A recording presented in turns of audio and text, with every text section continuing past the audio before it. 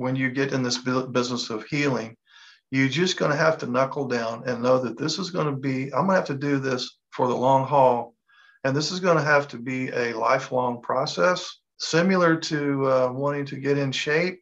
You don't go to the gym for 3 months and go, oh, well, I'm finally lost some fat and gained some muscle. I'm good to go. And then you just go back to where you were again. No, you have to view going to the gym and eating properly as a lifelong, as a lifestyle. And so this business of staying in recovery is a lifestyle. It's not a once you never arrive, Mark, right? You just never arrive. You're always a work in progress, and you got to keep pushing.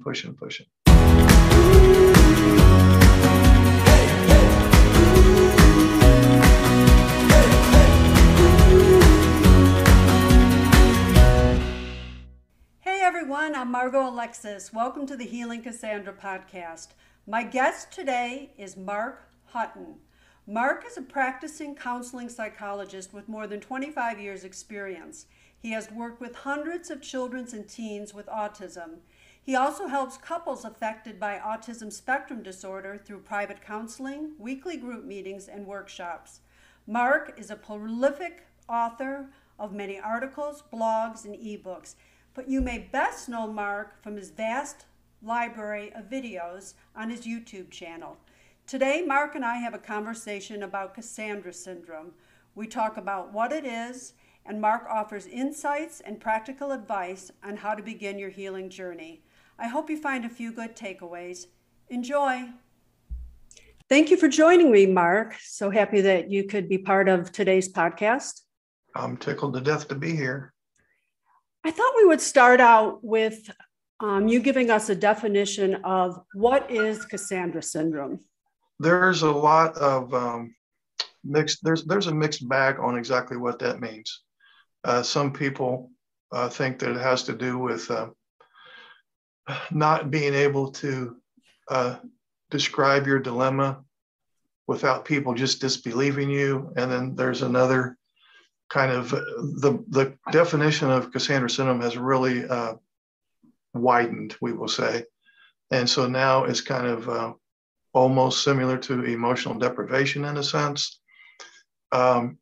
So it's kind of a mixed bag, the definition, and everybody seems to have their own pet definition. But mine is, what you're asking me, is it's basically a lack of, we would just call it adequate psychological nurturance from your significant other. You know, when you hook up, sounds like a sarcastic term, but when you hook up with somebody and you expect to be hooked up in the sense that there's going to be, you're going to be soulmates, you're going to be team players, you're going to be on the same page with give and take in conversation and sharing feelings. So the whole premise of dating, getting married, the whole business has to do with psychological nurturance. We are social creatures by nature. And so we need people, but we're also a species who needs a specific person. And so if you are with somebody who, for example, on the autism spectrum, and it wouldn't necessarily have to just be ASD, it could be other mental disorders as well. For example, maybe bipolar. Some of this might occur in that scenario as well. But in essence, emotional neglect is a failure of the, in this case, we're talking about autism spectrum disorder level 1, to respond to your emotional needs. And he's not necessarily doing this intentionally. In fact, I will go on record as saying this, quote, emotional neglect, unquote, is largely unintentional, but that doesn't change anything because it still hurts. Emotional neglect is the result of your ASD partner failing to respond to your emotional needs, which occurs because of his traits of the disorder, specifically alexithymia, which is emotions blindness, and mind blindness. And this neglect, if we want to call that, I guess a good term might be unintentional neglect, does have long-term consequences as well as short-term, and sometimes almost immediate ones. So it occurs when your spouse has what we call low emotional empathic quotient. Low emotional empathic quotient, which is just a fancy term for emotions blindness. So in other words, the neurotypical wife frequently finds that her autistic partner is often unable to fully engage with her feelings and his own feelings. So the guy on the spectrum is low in social and emotional intelligence and also low in social and emotional needs. We could say that your partner with ASD, or husband in this case perhaps, is psychologically stunted. In other words, his social emotional age is significantly younger than his chronological age. And so the effects of this chronic, long-lasting, we would just call it affectional neglect, perhaps, has devastating consequences, especially for females who are just neurotypical people neurotypical females in general are more socially oriented, and even neurotypical males are more task oriented. But that whole dynamic gets graduated and exaggerated in a neurodiverse marriage, where the guy on the spectrum is severely task oriented. And so what ends up happening is the marriage fails to thrive, and it takes on a different trajectory than the usual growth that a neurotypical marriage paths. You said a lot in there, and I know women are built for connection and intimacy, and we are expecting that from our partners. And it's also been built up since we were young. I owned a bridal salon, and I would see women coming in with the fantasy of their wedding and what marriage would be like. So there is an expectation on the part of the woman of what that marriage is going to look like, and the reciprocity. And when it doesn't pan out the way they thought it would, then that can lead to bitterness and resentment. But I did like what you said, that on the part of the husband, it's often unintentional. And I have a funny story, well, maybe not so funny, but very telling to share with you about the different communication styles and expectations that, my husband and I have in the relationship. My husband, who's a Trekkie, we were talking about our communication, and I felt the lack of, intimacy. And my husband, who's a Trekkie, said, well, I like the way Spock communicates. He's very calm, very logical, and he's not going to BS you. And I said, oh, now I see the problem, because you're modeling your communication after a Vulcan from another galaxy, and my expectations are Ryan Reynolds from The Notebook. So there is such a huge difference in that. Can you speak to how would we ever merge those into having a healthy relationship when those expectations are so very different? This is kind of a gross oversimplification of ASD, and we're talking about level 1, really, in this case, which is high function autism. These guys are largely task oriented. They're more concerned with objects, facts, figures than they are people. Now, I'm not saying they can't be social. I'm not saying they don't have any social intelligence, or that they don't have any empathy. They may not have much in the way of displayed empathy, but they have a lot of empathy too. But they're mostly involved with things, tasks, objects.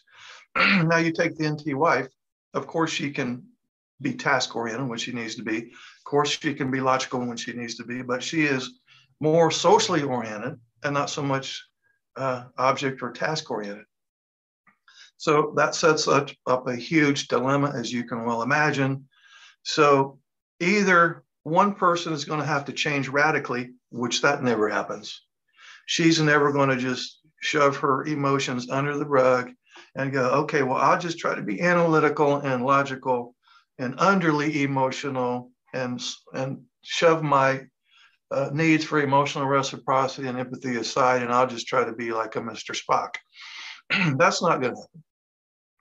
Even if she wanted to do that, I don't think she would be capable.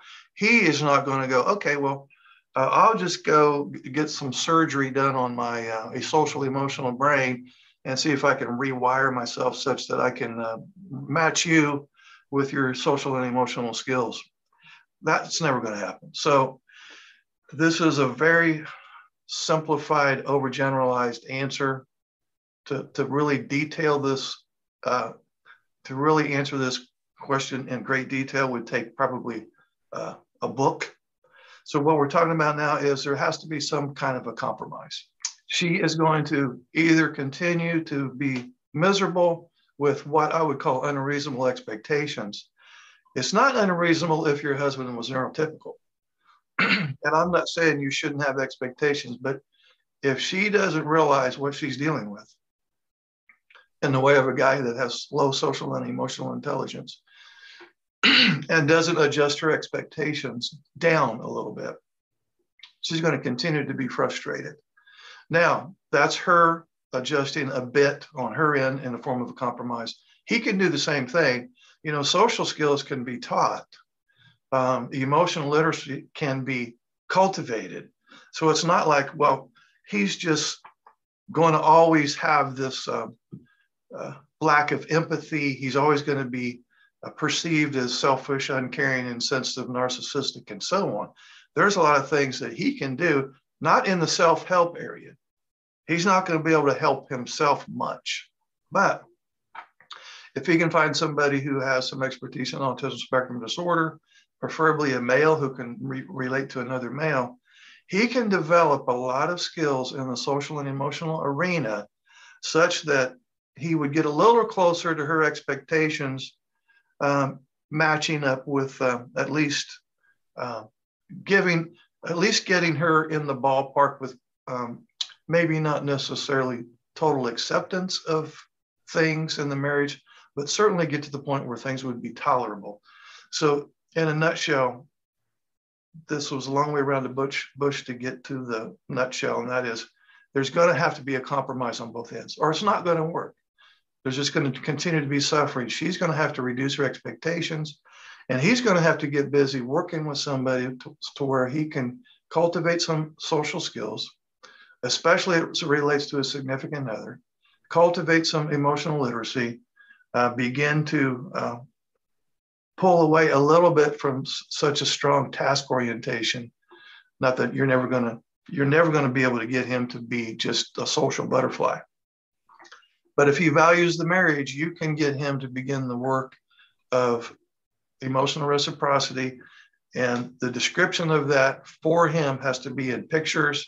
It has to be very detailed. It can't be vague. If she says, Margot, for example, if the NT wife says, I need you to be more empathic, he's not going to know what that means. But if she says, okay, if I were to video record you being empathic, you would be saying and doing these exact things. So now that's very concrete. It's also a visual for him because he thinks in pictures. Her verbal message is going to get lost. But when she starts describing things in very concrete, simple terms in pictures, he will begin to get it. And then now we can begin the business of compromise, where she's lowering her expectations a little bit and he's raising his expectations of himself a little bit. But one of the things, Mark, is women that are in these long-term relationships, we get so run down and depressed and lonely, and we just get caught, and I like to call it the rabbit hole or the vacuum, where we don't have the energy to do that. And it just, everything you said sounds great, but boy, it sounds like a lot of work, and it sounds where do I even start? So I guess my question is what is the first step to recovery? And would that just begin with us first as women to get ourselves healthy, and then, add in our husbands? Well, to make a first point that really doesn't answer your question, this little message here is directed towards the NT wives who are early, and maybe they're not even married yet. They're in a relationship with somebody on the spectrum, or they're earlier in their marriage. The sooner that you can get some intervention, some kind of outside assistance, some kind of therapy, the better. Because the longer this goes on, and you can relate to this, Margot, because I know you've been in a long-term relationship. The longer this goes on unresolved, the deeper that resentment becomes, and the more she becomes mentally and even physically challenged. And the more she's worn out because she feels like she's doing all the relationship work and she's spreading herself too thin. When you get to the point where the bitterness is so strong and you've worked so hard for little return on your investment of time and energy, you don't have the energy to do the things that you need to do. You know, you could give somebody a strategy, you could give a couple a particular strategy that involves several steps. And honestly, she may just be too exhausted and mentally spent to even use the strategy. And if the resentment is deep enough, she may not even have any desire to use the strategy. I ran into that too, where she's not even mentally or physically capable. And even if she were, she's kind of lost interest. She's given up hope. With respect to your question of what would be some of the first things to do, the very first thing to do would be to do a little bit of personal inventory regarding where you're spreading yourself too thin. You've tried harder, and I can go on record as saying this. You heard it from me, so they can disagree with me if they want. That's fine. She is always the one that works harder than he does, by a long shot. A rough percentage, and this is kind of being very liberal, she easily does 80% of the relationship work to his 20. Sometimes it's more like 95 to 5. So in a way, I'm not faulting her. She's done the best that she knows how to do. Her heart was in the right place, but she has created a monster. In other words, she has been willing to take on the lion's share of the relationship work for so long. He just backed off. There was no need for him to work as hard because she does all the relationship work. And so the very, very first thing to do is for the NT wives to do a little personal inventory. Where am I taking on too much responsibility? I'm working twice as hard as he is. And the harder I work, the less he works. So a win-win for me would be to start backing off on some of my investment of time and energy on the less important things anyway. And as a natural organic result, hopefully, and in most cases it is, he will start picking up the slack a little bit. So that would be the very first thing, Margot, is personal inventory on where am I overinvested. I think that's a big part. And I know that was for me. I felt for so many years that I was just on autopilot just to get through and to get through with the least amount of conflict as possible. And I paid a big price for that, you know, physically, emotionally. And then that eventually catches up to you. There's definitely the mind-body connection. And when your cortisol levels stay at a high level on a consistent basis, and you're not finding any kind of peace, and the years just, you know, pile up, you do end up, you know, getting sick, and it all feels so overwhelming. And you are so right in talking about the women do 80% of the work. And I see with a lot of women, that's where some of the resentment comes in, and they say, why do I have to be the one that does all the work? But if you want to get healthy and you want to change your life, you're the only one that can do that. So it's up to you to do the work. I know one of the things that I've been working on is, you know, healthy emotional detachment. Can you talk a little bit about that and what that looks like? Yeah, let me talk about what it's not. Because when NT wives hear detachment, that sometimes their first thought is, well, that's what he does to me. He detaches to me. And so what, you're going to tell me just turn around and do the same thing to him? Well, no. The healthy emotional detachment is not you're going to stop caring about him, or you're going to stop loving him, or you're going to kick him to the curb. Are you going to investigate separation or divorce? Or you're going to lose your grace and mercy and compassion? And no, it's none of that.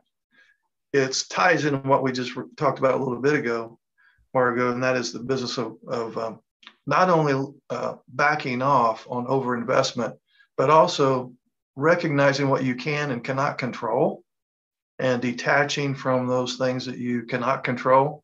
So healthy emotional detachment involves, we would just say, letting go of certain expectations in your relationship and accepting that you're, in this case, your autistic husband, you're just kind of accepting him for who he is, not to get him off the hook. He's very much on the hook, and not to explain away his behavior, but to realize that some of these traits that he has, specifically mind blindness, emotions blindness, executive function deficits, and anxiety, appear as if he is being insensitive, uncaring, selfish, narcissistic, even sociopathic.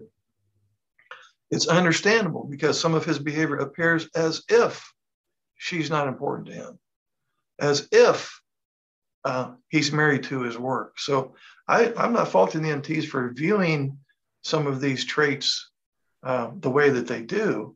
But I also know that if you're going to take these traits personally, you're going to be very miserable. So one of the things to let go of is letting go of your false assumptions based on some of these traits. That's going to take a lot of education on the NT's part. In other words, she's going to have to differentiate what can he do, what can't he do, what will he do, what won't he do, what is he doing, saying, or how is he behaving that is directly related to some traits, and what other things are basically outside of the traits of the disorder. So letting go simply means I'm going to stop trying to fix him. Some of these things, quite honestly, are unfixable.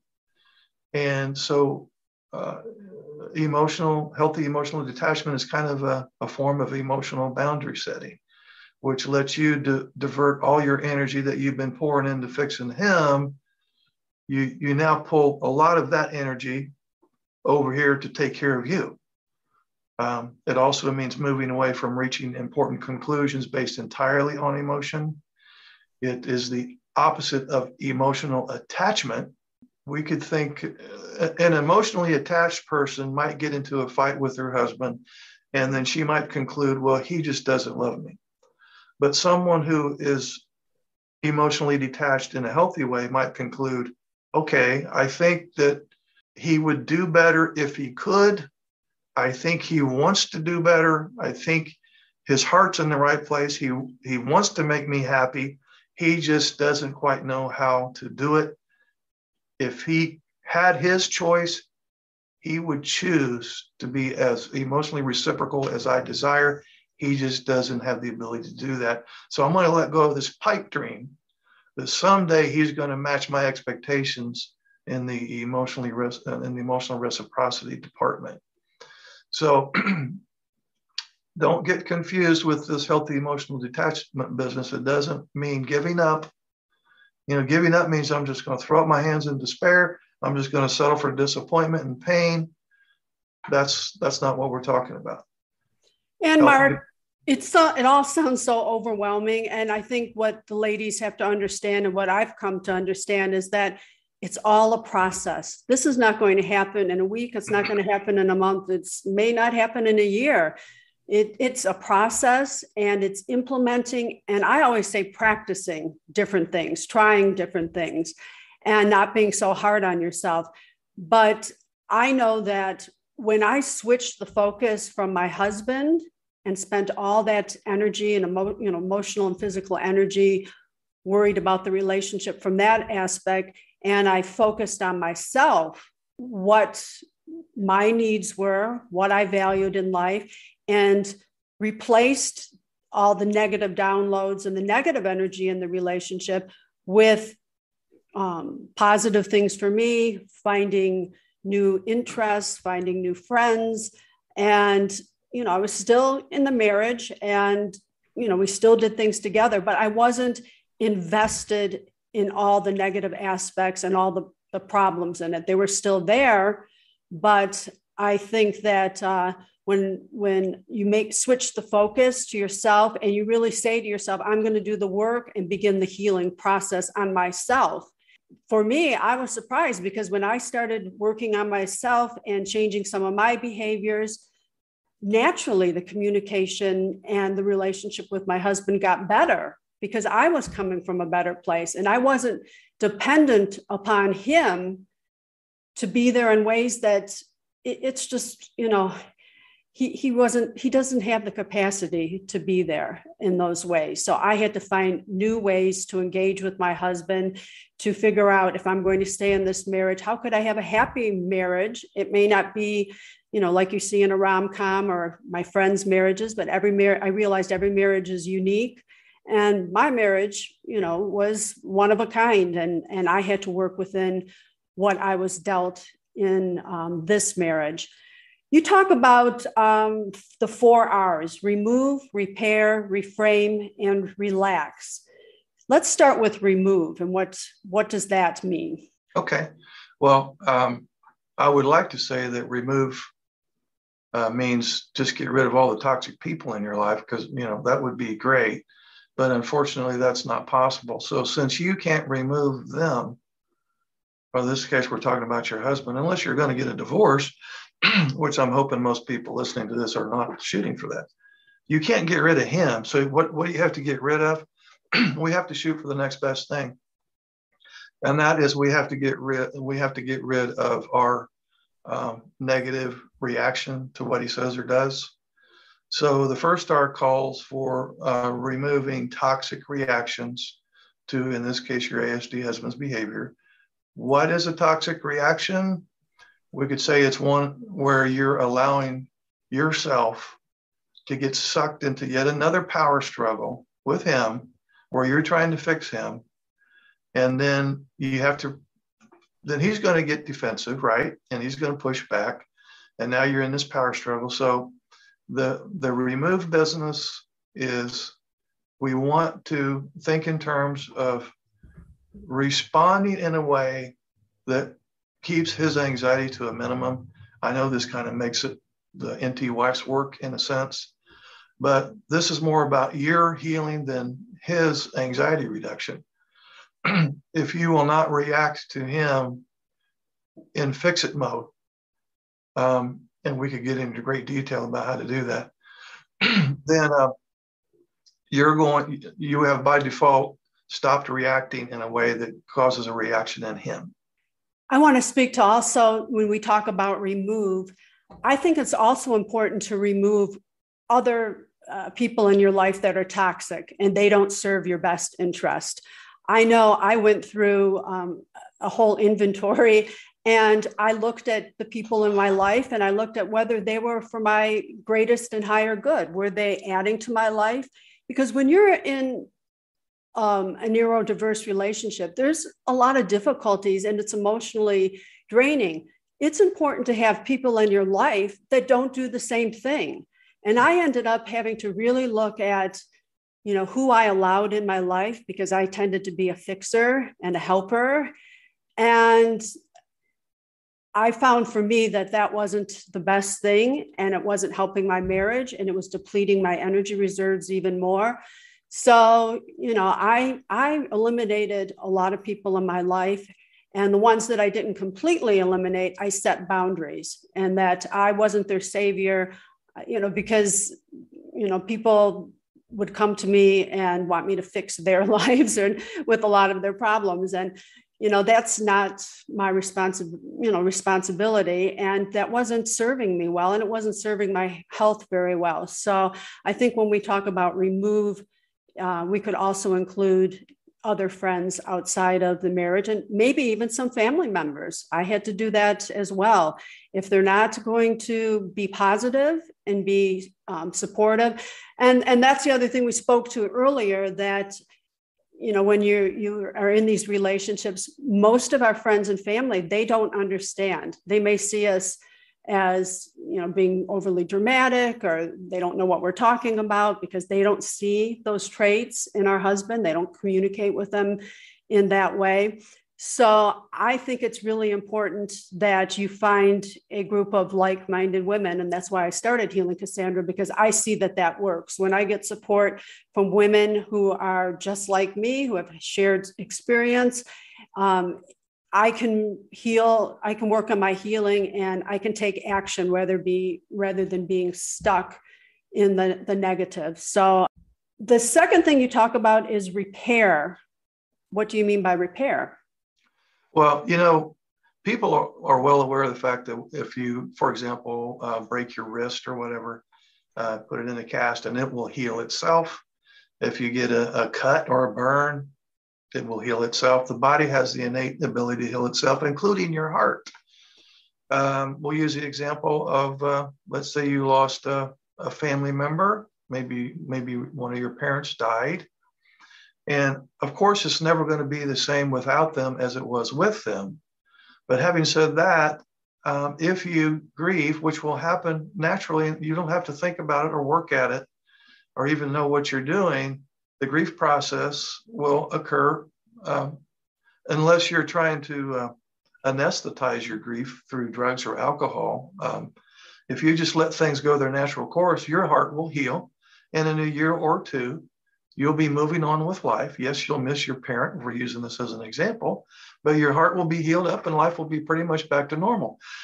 So in the same way that a broken leg can heal itself, a broken heart will heal itself as long as you keep the obstacles out of the way. And there are two main reasons why repair can't be achieved. The first one, which is an obstacle, is the toxic reactions to his behavior, which is what we've referred to a little bit ago. And then the other thing that will disrupt the natural healing of the heart would be if you don't replace the former toxic reactions with a new functional, we will call it a functional response. So we're twofold here. In order for the heart to take its natural course to heal, we're going to eliminate toxic reactions and we're going to include functional responses. Those are two different things. You can't just take one thing out and leave that empty space there. You have to take one thing out, in this case, the toxic reactions, and replace it with something else, which in this case is an intentional and pre-planned response rather than a knee-jerk reaction. If you don't replace the former reaction with a new response, then you will, by default, at an unconscious level, revert back to your old habits, and the toxic reactions will creep back in again. So that's where you lead to the next step, is the reframing. And that, I think, is a very critical part, to learn to reframe things. Can you give us an example of a reframe? Yeah. So we had talked about removing toxic reactions, including, and we want to include a replacement for that. And the replacement for that is the reframe. It's an intentional, pre-planned response rather than a knee-jerk reaction. So a positive reframe is not necessarily putting a positive spin or an unrealistic spin on something, and it's certainly not just kind of bullshitting yourself into sugarcoating things. Rather, it is trying to look at the most realistic view of what's really going on. So let's say, for example, your husband says something that's very hurtful to you. Then you have the option to have two different types of inner dialogue or self-talk. The first option that many of the NT wives have opted for, unfortunately, would be the negative download. And so to use this example where he has said something hurtful, one of her negative downloads or misinterpretations might be, he doesn't care about my feelings, and he seems to get some kind of payoff for hurting me. So that's the self-talk that leads to a toxic response. We want to replace that with a positive reframe. So in this case, same example, he says something that's hurtful. And so your positive reframe could be, honestly, he doesn't have the emotional intelligence to understand that what he just said was rude and inconsiderate. And I'm not going to get sucked into yet another power struggle and make things worse with a defensive knee-jerk reaction. It wasn't intentional. It still hurts, And I'm not liking it any better now than I did before, but at least I'm not going to assign negative motives or malicious intent on his part. One of the things that you said that I always go back to that has really helped me is the analogy is if my husband was blind and I was an artist and I created a beautiful painting, and I would take it to my husband and say, look at this beautiful painting, look at the colors and look at the brush strokes. And I'm really proud of this. Look how beautiful this is. Well, my husband's blind. He can't see the painting. So am I going to get upset with him? Am I going to say, why can't you see this painting? And you don't understand my creativity and I'm an artist. And, so it's the same with my husband. He has mind blindness. He can't understand some of the things that I would expect him to understand, but he just doesn't. So it's wasted energy. It's not anything that's important, not important. It's not helpful to the situation for me to keep going back to, you should be this way. And that leads to using the word you a lot. I noticed that I'm practicing in the reframes and in the communication with my husband. It's really easy to go, you should do this or you. And when you lead with that, it raises his anxiety and they feel defensive because they feel criticized. What are your thoughts on that? Oh, that's right on target. The NT wife is very intuitive. She's very empathic and maybe even in some cases an empath. And so she never had emotion skills 101 in college. She never had a class in grade school about she just intuitively, naturally, organically is skilled in that area. And so therefore feelings are very meaningful to her. And talking about and expressing feelings, super important to her. And why wouldn't it be? But dealing with him, you have to realize, well, there's this thing called alexithymia, which is emotions blindness. And so when she talks to him in terms of feelings, which I'm not faulting her, why wouldn't she? But she's speaking French, especially if she says, I feel this way about such and such. And then she expects him to take how she feels and apply it to some course of action he's supposed to take. He's not going to get that. And because he is emotionally blind to that.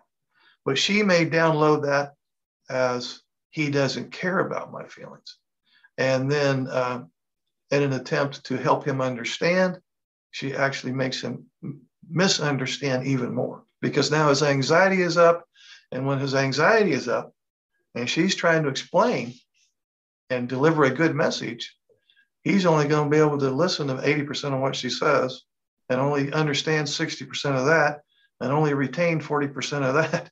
And so she's getting very little payoff on her attempt to get him to understand. And when he doesn't understand after she spent a lot of time and energy trying to get him to understand, now she even feels more neglected and discounted.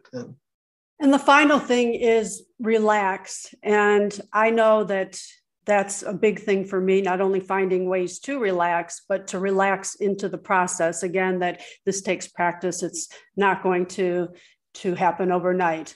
Do you have any thoughts on how ways women can relax or things that you would think would be helpful? Yeah, the reason that relax is in there is because it ties back into the business of you want your heart to repair, and it will repair on its own without much in the way of you doing anything other than getting obstacles out of the way. So I've said it probably 3 or 4 times now. I want to say it again because this is an important point, ladies.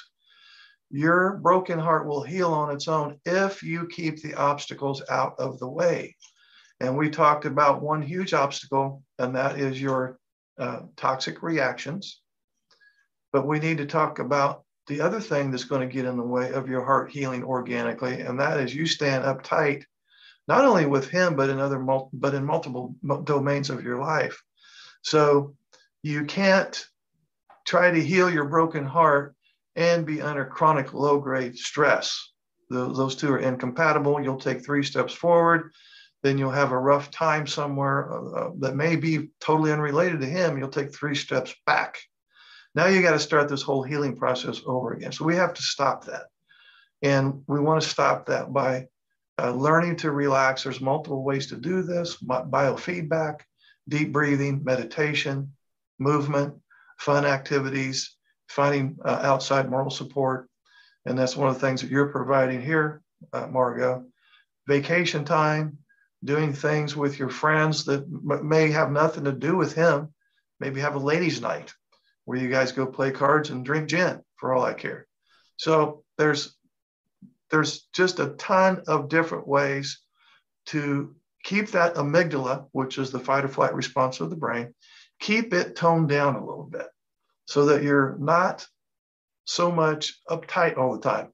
If you've lived under the pressure of a neurodiverse marriage, it's very possible that you have been under chronic low-grade anxiety all year round.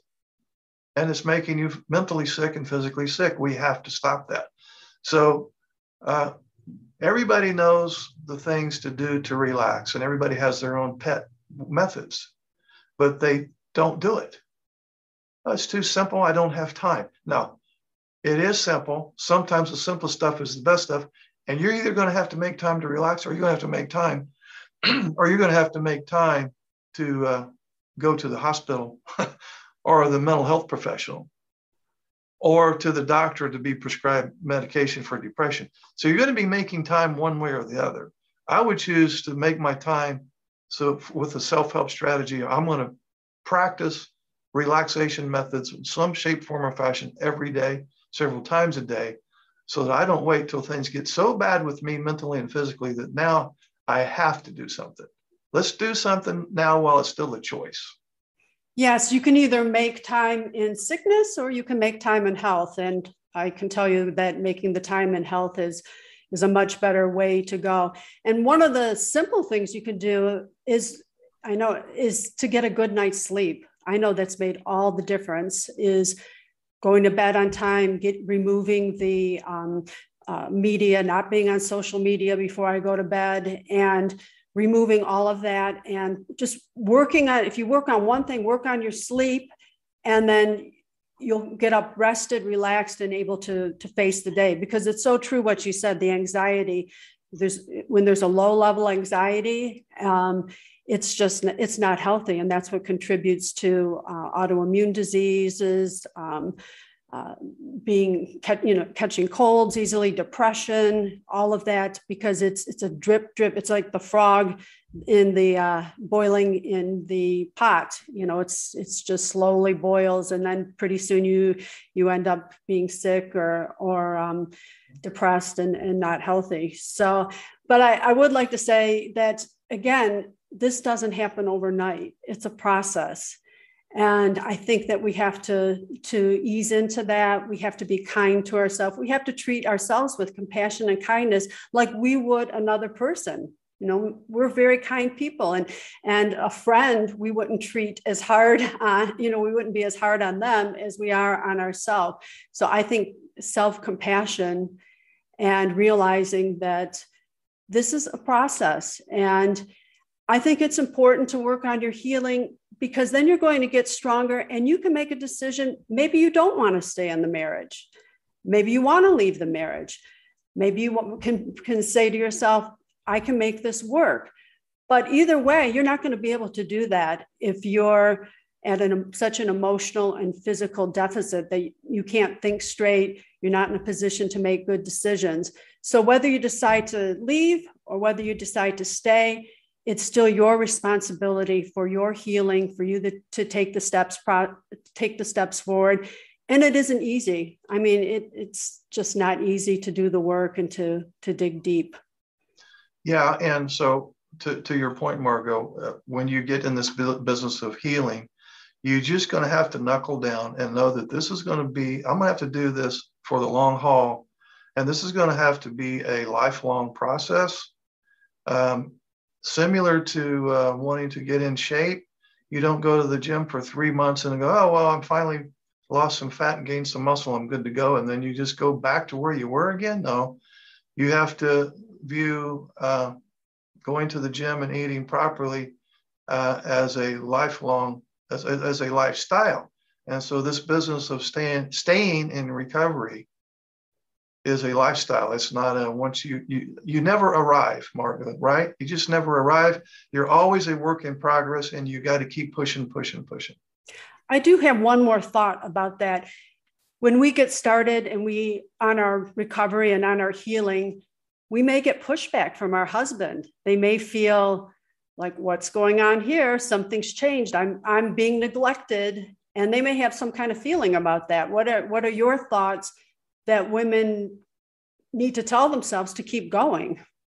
Well, they will get pushback the vast majority of the time. So when she starts taking care of her and starts doing things without him and spending more time with her healing process, it's very common for him to feel like he's being abandoned.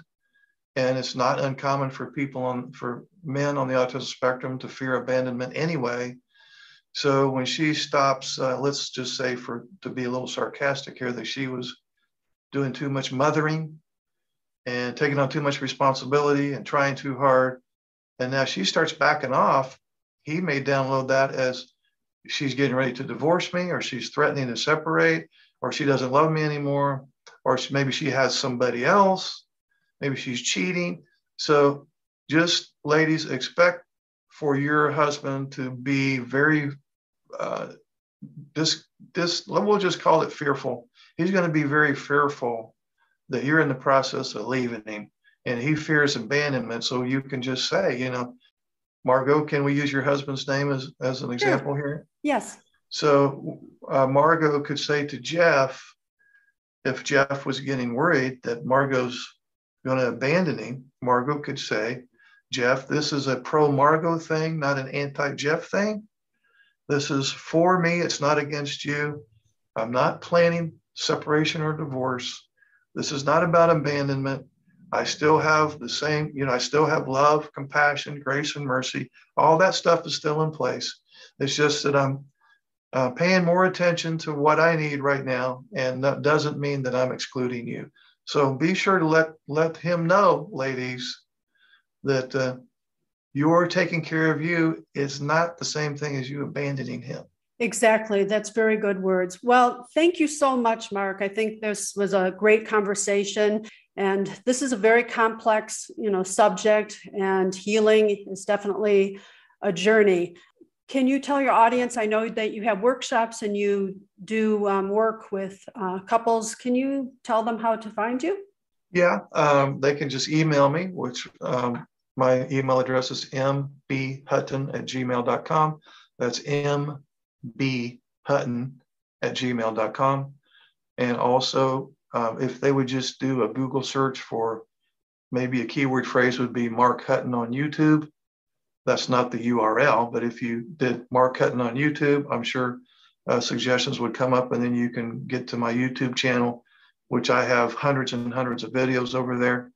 And if people find a video that they need some clarification on, they can comment below the video, and I'll be glad to respond.